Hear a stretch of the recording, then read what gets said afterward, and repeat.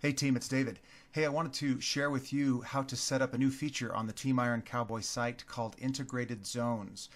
We're excited about rolling this out. What it allows you to do is to actually see in your training plan each day not only the zones and the breakdown of the workout like you're accustomed to seeing right now, your zone 1, your zone 2, your zone 3, and how we specify the duration in each of those intensities, but will also allow you to add the actual output. For example, when we say 15 minutes in bike zone 1, it'll actually put out there what your zone 1 is for the bike.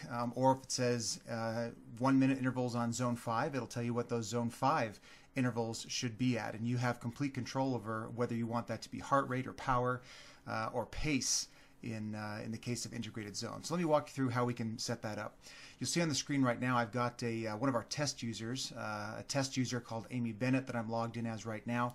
Amy is loaded with the 70.3 level 2 plan. You can see she's got the view that you would normally see, your Saturday workout, your Sunday workout number 2. It lists the breakdown of the workout. But we want to turn on integrated zones to have this be more detail on exactly what those zone 1 and zone 2 and zone 3 paces actually mean. So to do that, to turn on and start to activate your integrated zones, the first thing you'll want to do is to go and click on your name when you log in up here, and then your profile will pop up. We are going to edit your profile. And this is, of course, where you can include all sorts of information about your profile. But you'll notice an option called Training Pace Zones near the bottom of your profile. It may be hidden like this. You want to expand that Training Pace Zones. And by default, you're going to be false. It's going to be off right now. We're going to have you turn that on. And you'll note that you have 15 total zones to work with right now. 5 zones for each of the 3 disciplines. We have 5 for swim, we have 5 for bike, we have 5 for run. I've already pre-populated the swim zones for the test user Amy that I've manually put in here, just to give you an idea of what this will look like, and then we'll populate these other zones. But I'll go ahead and update Amy's profile. Now that I've turned on training paces, I'm going to hit update down here in the bottom. Now if I go back and load my training plan and view training plan, and look at my swim, Amy actually has 2 sections, the normal section and the little test section. But go down to the swim workout now. Instead of saying just zone 1, it actually includes her zone 1 pace. Instead of saying just zone 3, it includes her zone 3 paces. So it actually has used the swim zone 1 and swim zone 3 and swim zone 2 as little tokens, and then pulled the data from her profile to actually populate what those paces are. Now you note that we turned it on, and for the run here and for the bike here, we don't have anything in those little brackets because we haven't populated those particular zones yet. So let's do that now. So I go back to my profile. We're going to edit that profile, and we're going to add bike zones. Let's say we're going to use heart rate for bike zones. Now, how do I know what my zones are? My zone 1, 2, 3, 4, and 5. Well, of course, we use the Team Iron Cowboy zone calculator. If you go to the main Team Iron Cowboy site, choose calculator and zone calculator, this screen will pop up where you can put in all of your zone inputs to determine your zones 1 through 5. And I can go over this in another video, but I think it's pretty self-explanatory. And this is included in the intensity guidelines for triathlon and running. If you have questions about how you put this information in and how you determine your lactate threshold heart rate, how you determine your FTP, how you determine your best 400 and 200 swim times, you want to go into this intensity guidelines for triathlon and running. So assuming you've done that, and assuming you've put all this information in, we then want to use this information to determine the zones for the bike. So let's say that our lactate threshold heart rate is 165 beats. The calculator will spit out these ranges for us. We have these nice ranges taken care of for us. So I'd go back to my profile, and on bike zone 1, I would go ahead and fill in that information, which for bike zone 1 is going to be 124 to 132. Bike zone 2 is 133 to 147. Bike zone 3 is 158 to 165. Bike zone 4 is 168 to 173. And bike zone 5 is 174 and higher.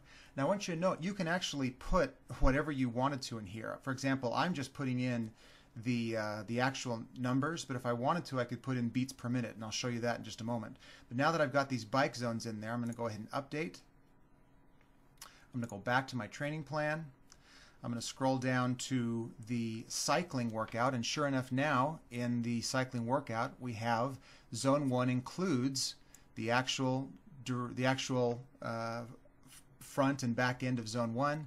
On the zone 3 or zone 5 intervals, it wants me to go 174 plus for my zone 5.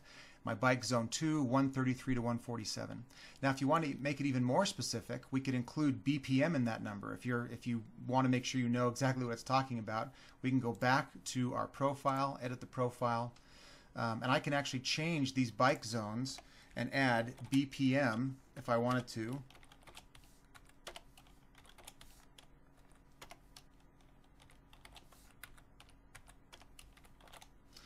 Update that, reload the training plan, and now when we look at the bike, it's got the BPM included in there. So really whatever you put into the free text field on the zones will automatically represent itself whenever it attaches to a zone that's part of the workout.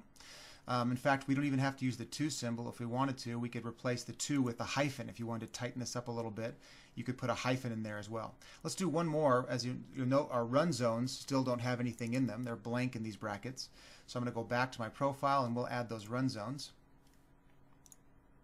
And on the calculator, we've got our run zones based on the data that I put in the calculator. Here's our zones 1 through 5 on the run zones. So we'll add those to our profile.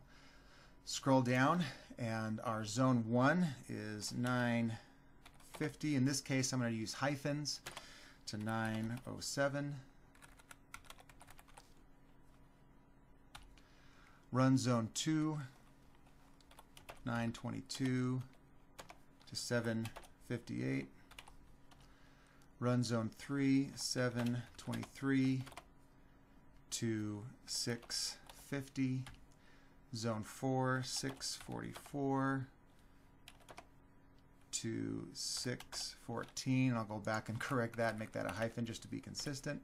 And then our zone 5 is going to be 613 down to 505. I'll update that. Let's go back to our training plan, scroll down and look at our run. And sure enough, in place of just zone 1, we now have the actual speeds that we can accommodate for each of those zones. Now if I wanted to use heart rate for run, that's no problem. I can go ahead and put in heart rate on those. If I want to use power for the bike, no problem. I would just replace these with power. So if I have a power meter and I want to use power instead, I would replace these with my power numbers, and I might even put watts here to specify that. And if I wanted to use heart rate, I would go back to the zone calculator. Let's say that my run heart rate, actually threshold, is 168. I'd let the calculator recalculate those values, and I can use heart rate instead of pace for the run zones instead. Now you might have noticed that we only have 5 run zones for each of the disciplines, but on the calculator we have 7 if you include zone X and Y. And the reason is that it becomes more complex the more zones that we put in here. And we also recognize that we don't want you to spend time in zone X and zone Y, except for very rare circumstances for half and full Ironman when you might spend a little bit of time in zone X. None of the workouts that we have for you are going to include time in zone X or zone Y, so we're not going to need to specify those within the integrated zones. If at any time you feel like the integrated zones aren't for you, no problem. You can change this to false. It'll save all of your data. We'll update that and go back to your training plan, and it will just revert back to the training plan without any brackets, without any information in there. If I change my mind again, no problem. I can come in, edit my profile. It's saved all that information. I can make it true. I'll update that. And then we have in the training plan all of the integrated paces are back associated with each of its zone. So I hope that explains integrated zones. If you have any questions, of course, you can email me, David at dwcoaching.com. You can talk to me on the forums as well. And we hope you like this great new feature as part of Team Iron Cowboy. And we are really glad to have you a member of the group. Thanks.